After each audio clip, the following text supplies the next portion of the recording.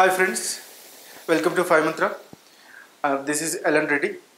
We are going to discuss about how to develop program logic without using programs, without writing programs.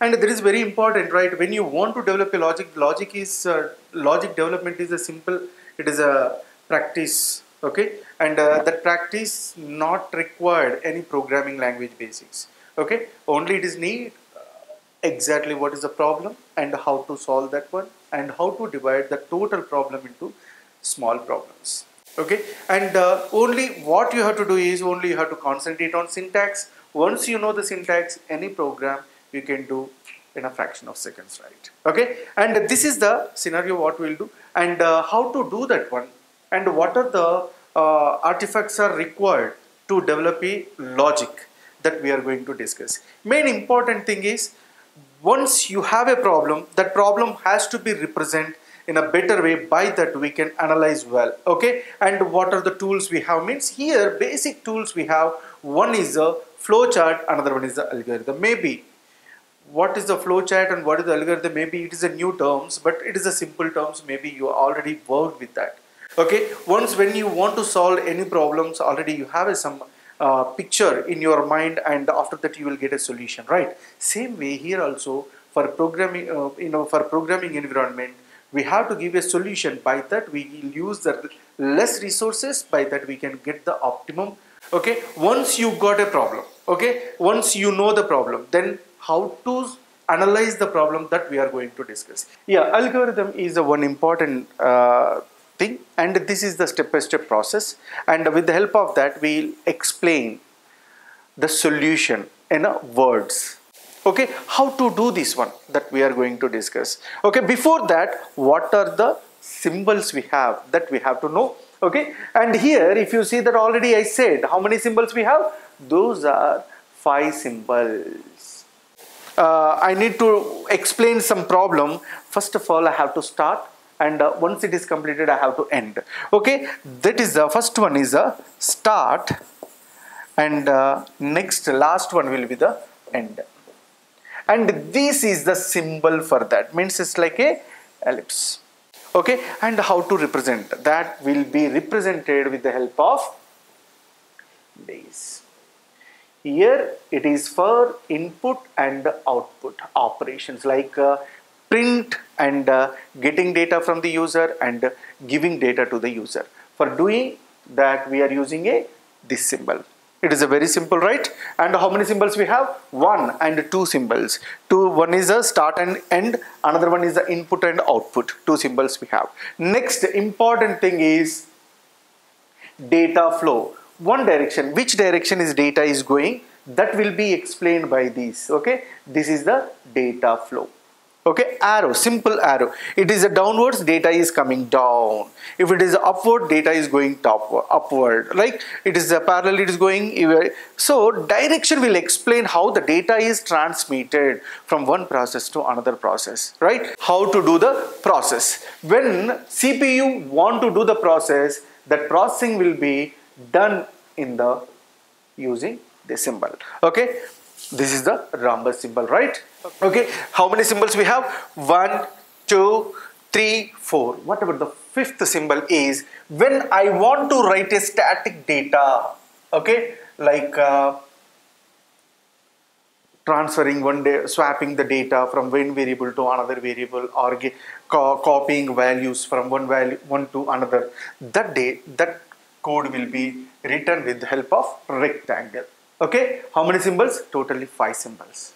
Now we'll discuss how to write a flow chart, that we are going to discuss, right?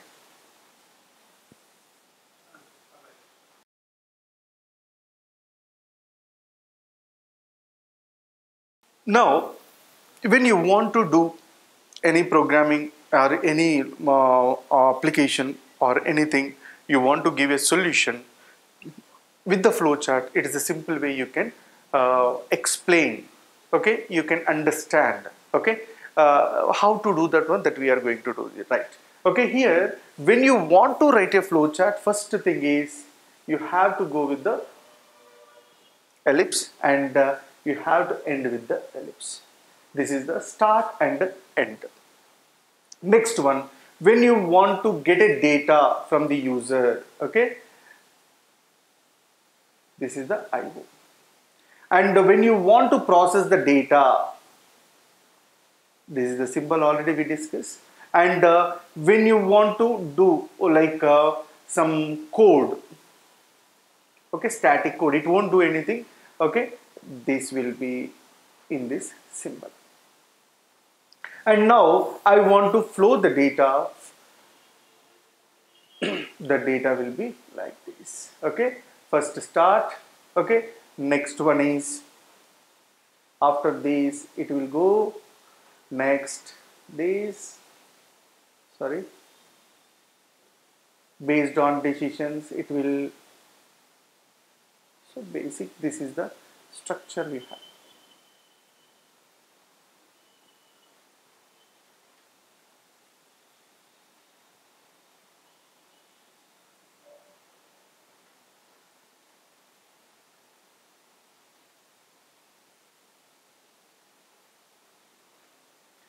Okay, this is the structure what we have, and this is the simple structure. With the help of that, what we'll write a simple program.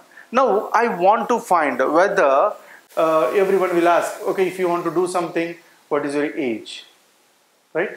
And based on that, they will give you permission to do something, right?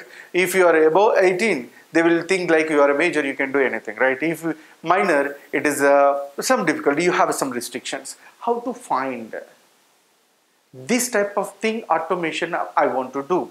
Okay, when you want to do the automation, what you want to get from the user, that is important thing. Okay, and once you got that, the data you will process, and after that you will take the decision, right? And first of all, if I came someplace, okay, if I go someplace, they will ask what is your age first, okay? And when they ask the age, I'll give some number. Based on that, they will decide whether should I give the permit or should I not give the permission. Okay, based on that they will take the decision, right? How this will be taken by computer, this is the important one. That logic we have to send to the computer with the programming languages. Before that, how to do that, that will be explained with the help of this. For example, I'll ask the user age, enter your age, okay. I don't know which age it is, and if he enter what he enter, based on the data, how to decide whether should I permit or not permit. Means if he is a major, I'll do the permission. If he is not a major, I won't give the permission. Okay. Now I'll check that one. That is the age is, here I'll write the code. I'll write the condition like age is less than 18. Means is a, when it is true, okay, when it is true, okay, this is the only condition we have. When maybe it is a true or maybe it is a false. When it is true, it is nothing but a minor, and when it is false, is nothing but a major. Okay, now this is the end, and this is the start. Now same thing I want to do, I want to write a programming language. I want to write a program. Select any programming language and we'll write the program. See that.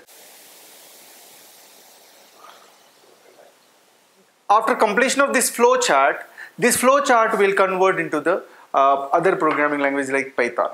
Okay, and it is a very simple language. Here a dynamic type system we have, and here no need to work with the header files and all. In a simple way, we can do the flow chart. Okay, we'll convert this one into the flow chart. First of all, whenever you want to write any program in a Python, you have to go with the one scripting file. Okay, maybe if you are using IDLE or something, there just go open a IDLE. There you have a file, then you will get a new, and there you will get a one scripting file. that will, when you press the new button, then it will open a one scripting file. Okay, once it is completed, you will get a one environment and one notepad. There you will write the code. Okay, we'll write that one code. Okay, ready. First, I'll get the age. Okay, and this is the age is a type. What is the type of age? We don't know. It is a dynamic type. Based on input, the type will be changed. Okay, how you will get the input? With the help of input function. Okay, and this input function directly will give the string data. That string data you have to convert into integer type explicitly. Okay, that we'll do. Okay, before writing this, we'll go with the integer is the one type. Okay, and the next input. Once input is there, here you have to write a message, enter age. This is the simple message we are doing. No semicolon, nothing. In a Python, it is not required, right? Int input age, enter your age. Once age is available, I have to go with the condition. Here, main important thing with the other language and Python is indentation. We don't have a curly brackets, only indentation, means space is important, right?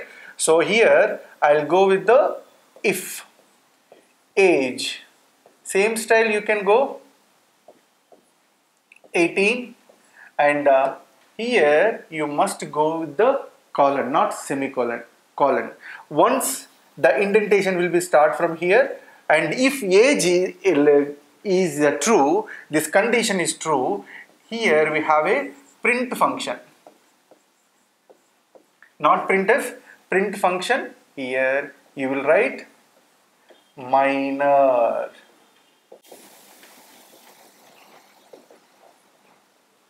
Minor. Okay, once the condition is over, then what after that, once again else block is required, else, and here once again it will goes to the indentation, and that indentation will be start from here.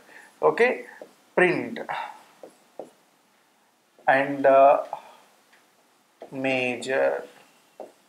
Just concentrate on indentation. Why? Because I cannot do properly in this board, right? I'll explain with the IDLE also. This is over. It's over. There is no curly brackets, open, close, header files, and all. Automatically that will be supported by your Python environment, and this program will be run automatically. Okay. I think this is the program will run in IDLE. That is going to be good for you, right? Okay. Just a moment. Now we are using Python. In this for writing a Python program, I am using a IDLE shell, and in this IDLE shell, I write a program here. Just go with that file, new file. Then you will get a one window that is known as a script window, right? That script window, I'll write right here. I need one variable. That variable is nothing but a age. Okay, that variable is nothing but a age. Here I need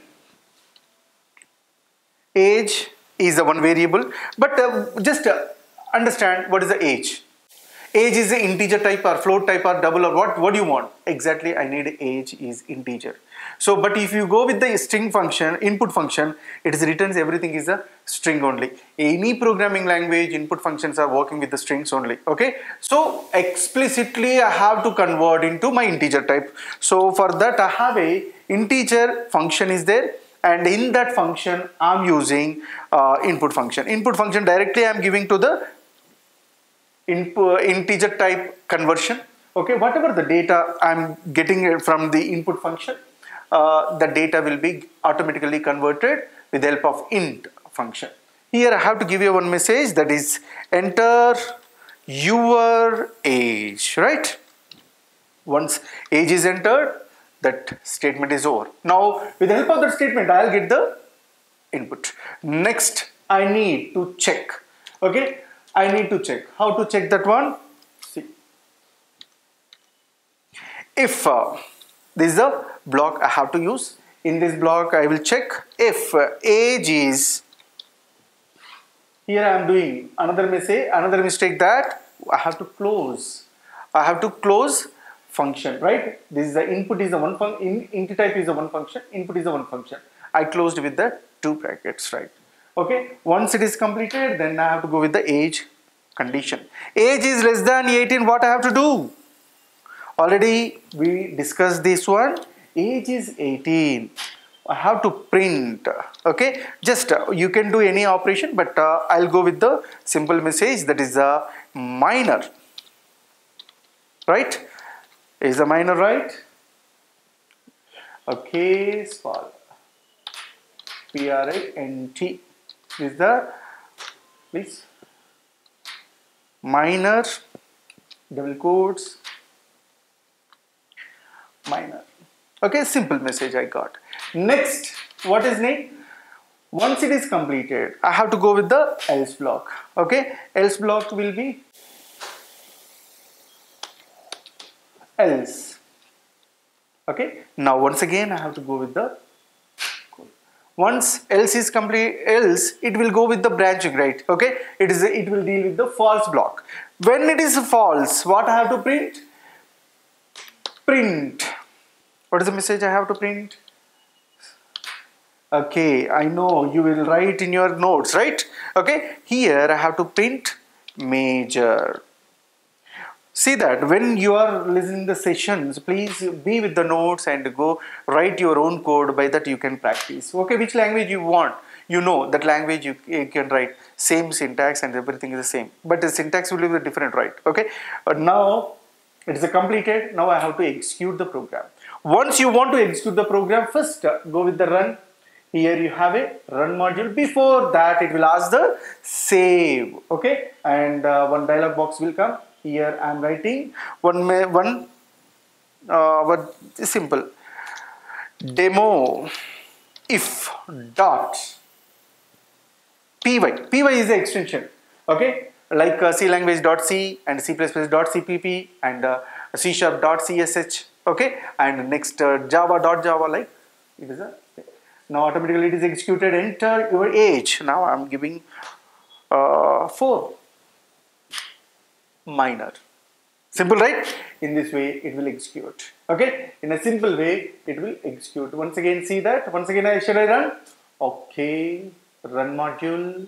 This is the run module. It will ask, okay, 19 major. It is a simple, right?